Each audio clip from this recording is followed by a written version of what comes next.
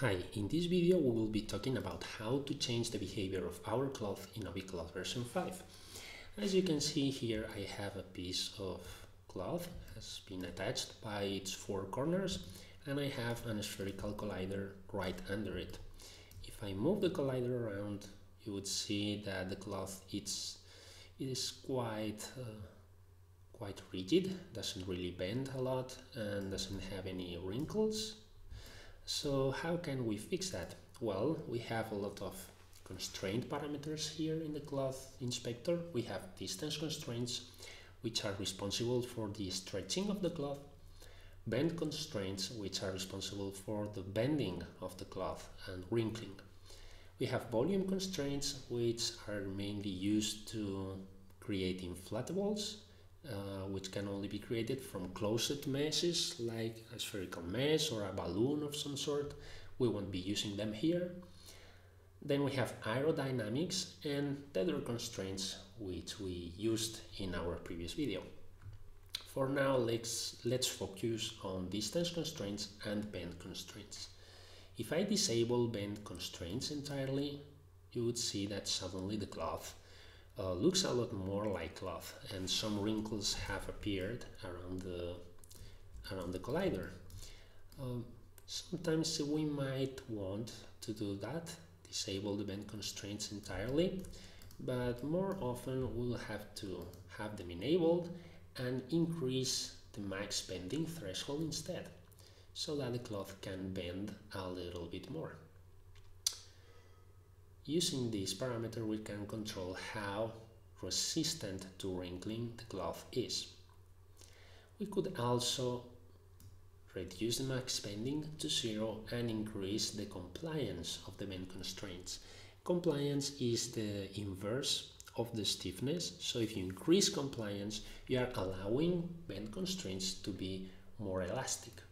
If I increase it a little bit, you would see that we get a very similar effect that we did when increasing the max bending.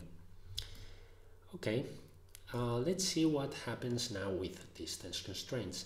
If I disable distance constraints, well, cloth pretty much loses its entire structure because distance constraints are the ones in charge of keeping particles together. If I wanted to make this cloth look a little bit more light, more like maybe silk or some similar fabric, I could increase the max compression amount in distance constraints, which will allow vertices to get closer to each other. I'm going to enable shaded wireframe mode here to be able to see it clearly.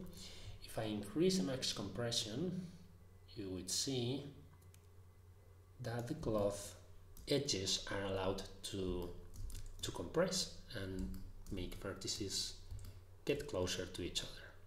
This way we can have a cloth that looks a little bit more like silk or something like that. If we wanted to go to the opposite side of the spectrum, we could reduce max compression, we could reduce the compliance and the bending constraints, and then we have a cloth that's as stiff as possible, both stretching stiffness and bending stiffness. Sometimes we would want to get very high stiffness, and that's only possible if we give the solver enough budget to reach it. That can be done by either increasing the amount of substeps or increasing the amount of iterations spent in each constraint type.